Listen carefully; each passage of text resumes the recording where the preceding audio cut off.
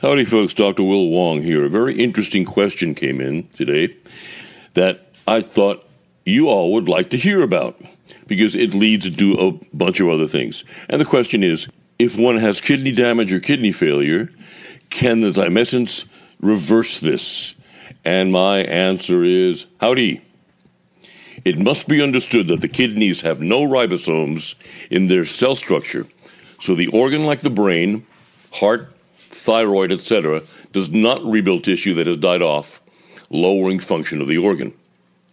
What we've found in the last 20 years is that we have been able to increase the function and thereby the lifespan of most end-stage renal patients and in diabetic kidney transplant patients who generally only get an extra 3 years before the new kidney begins to fail. What causes the filtering fingers of the kidneys to die off and lower function is fibrosis buildup on the filtering fingers, otherwise known as glomerulosclerosis. In diabetes, for example, high blood sugar is the irritant that causes the chronic inflammation that creates the scar tissue and fibrosis that covers the filtering fingers. Anti-inflammation medications, such as nonsteroidal anti-inflammatories, cannot be used to stave off internal inflammation as they themselves suppress and kill off kidney function. The corticosteroids have far too many side effects to be used and leave the patient with a good quality of life, so that's not an answer either. Proteolytic enzymes have a proven anti-inflammatory action.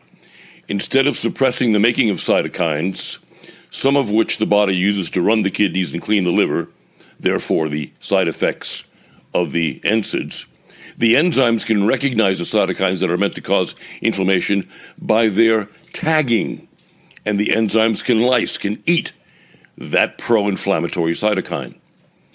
Enzymes are also the only thing in natural or allopathic medicine that can eat away at fibrosis and scar tissue and leave the needed tissue intact. So, they serve the dual purpose of decreasing inflammation without any of the side effects of either the nonsteroidal anti-inflammatory drugs or the corticosteroid drugs, while eating away the scar tissue fibrosis and amyloid deposits being formed by the body. In cystic fibrosis, it's the lack of endogenous, the patient's own proteolytic enzyme production that causes the hollow organs, i.e. the kidneys, the lungs, etc., to fill with fibrosis from the chronic inflammation. Allopathic medicine recognizes the lack of enzyme production, but thinks that only affects digestion, ignoring the known fact, that proteolytic enzymes created by the pancreas cause an enzymatic cascade that creates 25 to 35,000 other enzymes that are used as biocatalysts to speed chemical reactions throughout the body. In pulmonary fibrosis, an irritant such as a textile, rock dust, radiation, etc., causes the lungs to fill with scar tissue, restricting breathing. Here again, the combination of inflammation leads into fibrosis. For CF, for PF, COPD, IPF, my suggestions for treatment would be zymescence, 1 or 2 capsules taken 3 times daily. For renal conditions, zymescence, 1 or 2 capsules taken 3 times daily.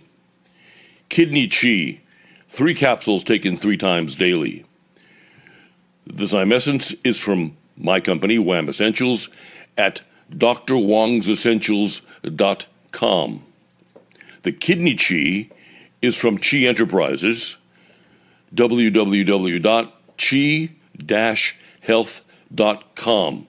Kidney Chi is the strongest kidney support supplement made. There's nothing stronger.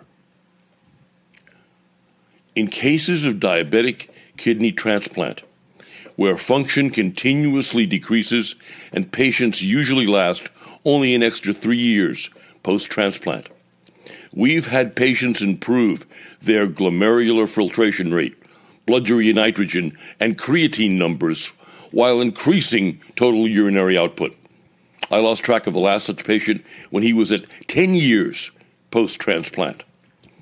Also know that an empty stomach is not as necessary with the zymescence as it was with the older, weaker blends of systemic enzymes in the past.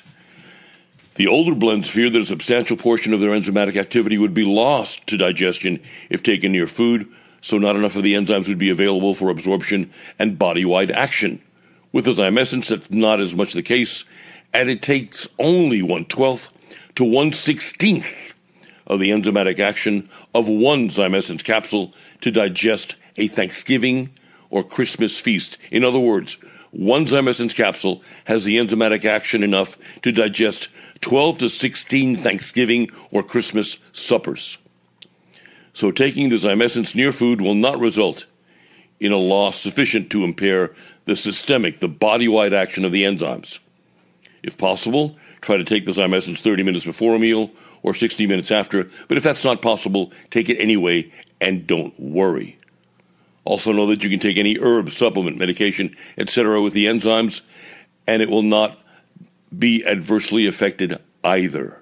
In fact, it's nearly a 100-year-old trick in pharmacology that anything taken or blended with a proteolytic enzyme has improved absorption and utilization. Hope this answers your questions in detail. Be well and God bless. Dr. Wong. And there you have it, folks. A quick and easy treatment for kidney diseases where the kidney is losing function, cystic fibrosis, and pulmonary fibrosis. And these are easily tested for.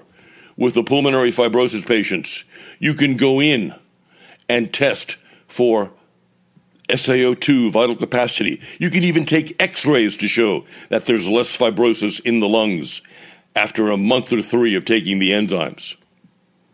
With the kidney patients, especially the first week or 3, you can take a flashlight to the urine. Let's say the patient takes a tinkle. They let it sit there for 15 to 30 minutes. Take a flashlight and take a look at the bowl, and you'll see floating above the urine these little tiny slithers that look like white fiberglass. That's the fibrosis coming off the glomeruli. Now, just because you take the fibrosis off the glomeruli doesn't mean that the glomeruli are instantly going to start working again. Those that have been covered for a very long time are probably infarcted. They're probably dead. They might not start functioning again. But some that have only been covered for a while might start functioning again. So that's why we usually see an uptick in the markers for renal function when patients start taking the enzymes, and an even bigger uptick in renal function when they combine the enzymes with Dr. Chi's Kidney Chi at 9 capsules a day. CF patients will have better scores on their kidney tests, better scores on their pulmonary function tests, and they'll overall just plain feel better. So there you go. I've given you the treatment protocols for stuff that's completely non-toxic and safe, stuff that can extend lifespans and lower the malfunction of disease states. Notice I didn't say it was a cure. There may be some stem cell science 10, 20 years down the road that can rebuild new kidneys, rebuild new lungs, etc. But right now, all we can do is stave things off, make things work as well as we possibly can, and try to minimize the symptoms and increase the lifespan and make the patients as functional as we can for as long as we can. Chat again with you soon. Be well and God bless. I'm Dr. Wong.